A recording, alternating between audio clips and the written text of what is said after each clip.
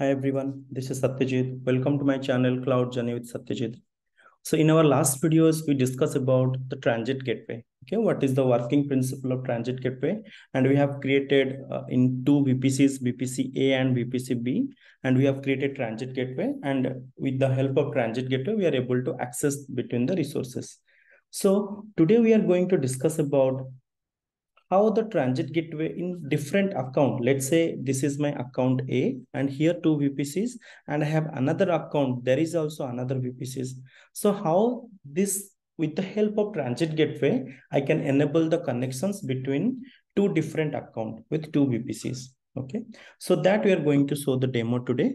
So to before to start that, I will show you the setup. Like I have two VPC, VPC A and VPC B, and I have four resources in the VPC A, we have one jump server and app server A, and we have in the VPC B, we have a jump server B and app server B. And if you see the um, transit gateway is created, and transit gateway is attachment, proper transit gateway attachment.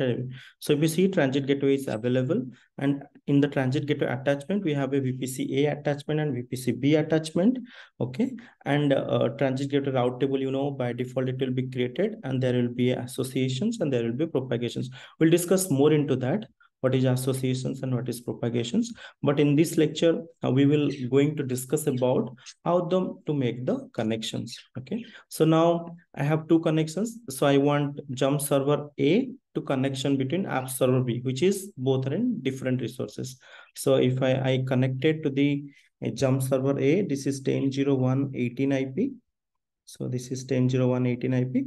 I want to make the connections to the app server B, which IP is 20.0.2.41. So I can just do telnet and 22 port MC. I can see that connections is there. And if you see the route table, same thing like jump server A route table. If I go to the networking and go to this route table, and there in the route table, there is a route towards transit gateway. I added all the subnet. You can add it to the particular IP range. Okay. One way is there. And now we need to check the app server B. In the app server B, if you go to the networking and the respective subnet, and there will be a route table, and where VPC A information, jump server A informations will be added and the destinations to a transit gateway. So now we are able to do in between the one accounts. So I have created a separate account. If you see this account ID ending with 4766, and in another tab, I opened created another account. Its account ID is 320. So both are separate account. So in this account, there is a VPC prod, and if you see the CIDR range is completely different. So I want in this prod, there will be a EC2 instance, and how I can connect from this account to the newly created account, okay, with the help of transit gateway. Okay, so before to start that, we need to understand how the resource can be shared between two accounts. So in AWS, there is a service called RAM, Resource Access Manager. So on that, the RAM or Resource Access Manager, we can share our resources. Like we need to create a transit gateway attachment. Okay. So I can go to here and I can go to this. This is my new account. Okay. If you just denote Cloud Journey Satyajit Prod, this is my new account. And here Cloud Journey with Satya, this is my old account. Okay. So in the new account, if I go to the transit gateway, there will be no transit gateway. Okay. I can create a transit gateway, but my intention is whatever the transit gateway is there in this account. Okay. Here in this transit gateway, here I can create the attachment. Okay. So here, when you create a transit gateway attachment, it will show the VPC in this account or in this region. Okay. Whatever because the transit gateway is a regional services. Okay. And it is a same account. It cannot reflect in other account. Okay. It is not possible.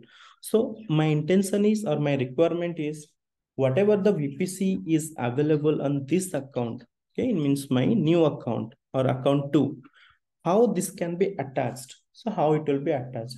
So to make it possible, we have to create or we have to share our transit gateway in here.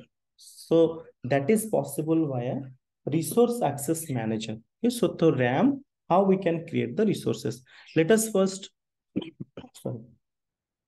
Let us first discuss how to sharing the resources between different account, and after that we can create a transit gateway. Okay, so you can go to the RAM, you can type resource access manager. So in that resource access manager, okay, and both the account, he's saying both the account should be part of the organizations. Okay, so what I did, I enabled the AWS organizations. What you can do, we can go to the AWS organizations. Okay, once if it is the account is not part of any organ, you can go to the organizations. You can just add an AWS account, or you can add it, or you can invite it. Once you click on invite, and the account ID, you can type it the account ID. Let's say my account ID is this one. Okay, just you can copy the account ID and go to this here and just click on that and send invitations.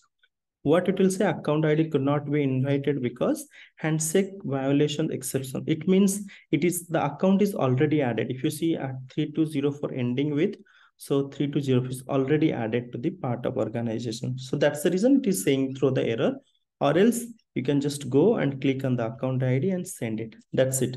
It will go for the invitations. So on that respective account, you need to go and accept it. Once you accept it, then you will be part of these organizations. Okay, so that is the first step. You need to enable the part of the organizations. Once that is done, then you can come to this resource access manager.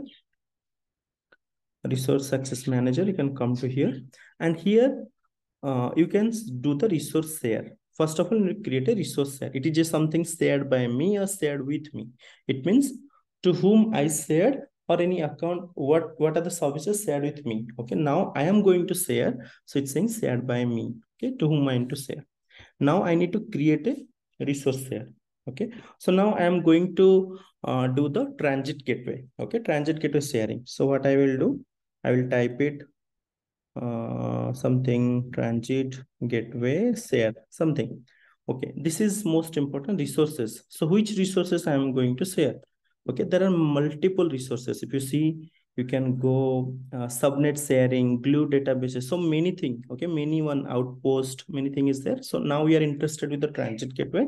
So I will type the transit gateways. So on the transit gateway, sorry.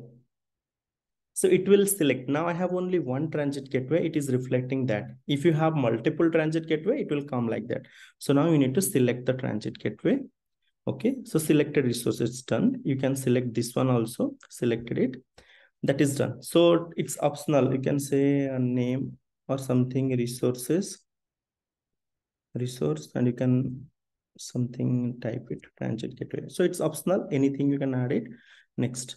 After that, it is asking for the permissions. You are sharing the transit gateway, but what they can do with. So this is a managed permissions. Okay, default permissions, it is there. So I'm not modifying anything. If you see the transit gateway VPC attachment, okay, they can do the attachment. So I'm not doing anything, but depending on your requirement, you can create the managed permissions as well. Okay, so now I'm going for the default.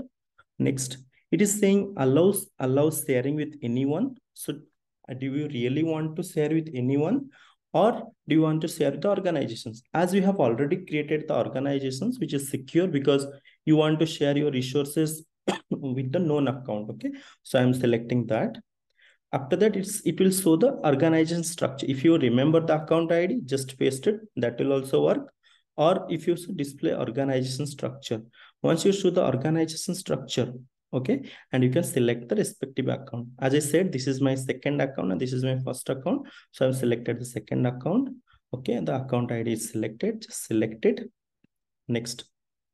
Okay, it is just saying what is the transit gateway name, what is the transit gateway attached, what are the tags provided, what are the permissions. Okay, and allows external principal means, did you share with all? No, we did not share. We will share with the only organizations, and this is my account ID to whom I shared it, and just create a resource share. Once you share, create the resource share, so resource share successfully created. Okay, so it will not ask for any accept or acceptance or something, because if when you created recently, let's say you have two account and you created AWS organizations, whenever you want to do that, it will throw an error. Okay, so what you need to do, through your management account, it means which one is the root account. you need to go here, and here settings, we need to click on the settings, and I have already enabled. It was disabled state, so you need to enable and save settings. What you will do, so whenever you share, it will automatically go to the respective account. It will not ask for any acceptance or rejectance. Okay, so that things you have to do. If you are getting some error, you need to come to the, and this will be possible from the master account. Master means where you have enabled the organizations. Okay, so I enabled organizations from here. That's the reason I did that enable. So now I resource share. Okay, if you see transit gateway status is active. Now I need to go to the second account. So this is my second account. I need to verify really the access is here or not. So where I need to go? I need to go to the here RAM, like resource access manager. Once I go to there, and I will say resource share. Okay, shared with me. Okay, I need to share with me. If you see, transit gateway share is already active. Okay, so I shared with there, and it is possible now. So now I transit gateway share with me. Now what I need to do? So I need to go to the VPC. Okay, and how to attach it. Okay, so now the resource access manager, using the RAM or resource access manager, I shared the transit gateway on this account. Okay, so now what we'll do, next step is how to create an attachment, and same VPC can be attached in the transit gateway and make the route table work, so that we can able to connect it. Okay, so that will continue in the next videos. So in these videos, we discuss about how the services can be shared, or how the resources can be shared between the two accounts, and what are the prerequisite. Organization structure need to be enabled. Okay, and once the resources, so that the settings you need to check it, so that there is no acceptance or rejectance options need to be done. Okay, so that's it for these videos, and we'll discuss more in and actual practical how the transit gateway connections in the next videos. Thank you for watching my videos.